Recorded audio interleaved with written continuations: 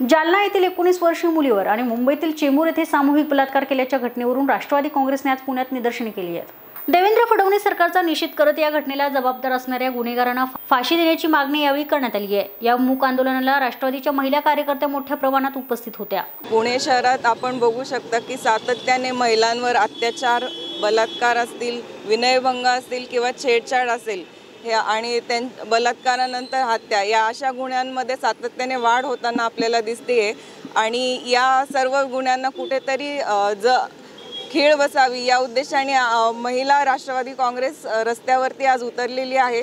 मूक आंदोलन आम्ही या ठिकाणी घेत आहोत। माननीय मुख्यमंत्री, गृहमंत्री आहेत, त्यांना हा कारभार योग्य पद्धतीने चालवता येत नाही, त्यांनी या पदाचा राजीनामा द्यावा या ठिकाणी आम्ही मागणी करत आहोत।